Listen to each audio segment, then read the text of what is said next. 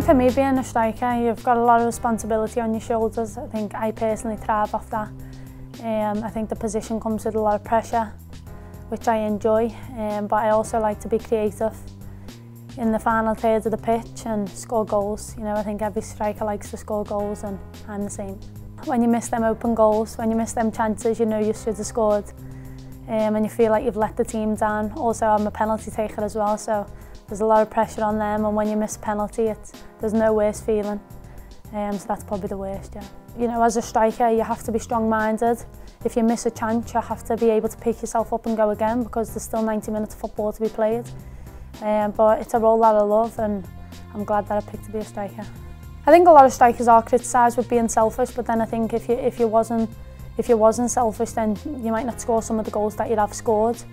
I think also the beauty of a striker, obviously there's a responsibility to score goals, but also nowadays there's a big emphasis on assists, and there's no better, you know, obviously it's nice to score, but it's also nice to put your teammates in and to see them score as well and know that you've played your part. I grew up in Liverpool, so the strikers I look to watch were Robbie Fowler and Michael Owen, two very different types of, you know, strikers.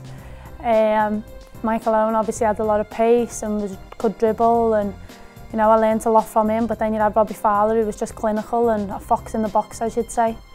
So his finishing was second to none. So I learned a lot watching the game, and I think for youngsters out there, I think by watching games you do learn a lot from different types of strikers that there are about in the game.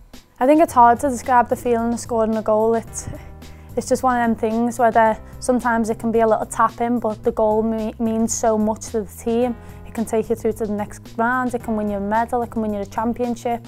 So it's more what that goal means to the team than how good of a goal it is. Then there's also on the other hand, you can score a worldie, but it can mean nothing. You can be losing 3-0 and it's the last minute, so it's hardly celebrated. So it just depends on the type of goal that you scored and what it means, but it's a great feeling when you do score the big goals. I want to be successful, I want to win medals. Last year with Manchester City I was fortunate to do the double. I believe we could have done more as well, and hopefully this year we can kick on from that. We're in the quarter-final of the Champions League, and that's where you test yourself against the best players. So hopefully we can, you know, go into that game full of confidence and, you know, prove ourselves on a world stage. But I also believe that this year is important for international.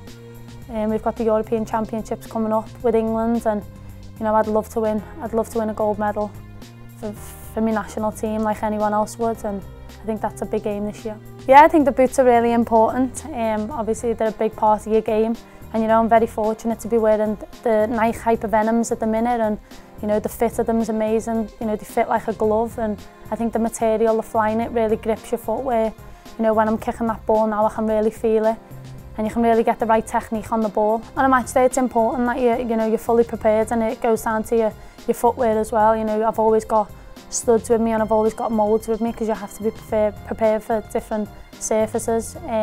But I'll also take a pair that's worn in, and I'll take a new pair as well. The best advice I've ever been given: to enjoy your football. I think when you're enjoying your football, that's when you play your best. That's when you have the best time on the pitch.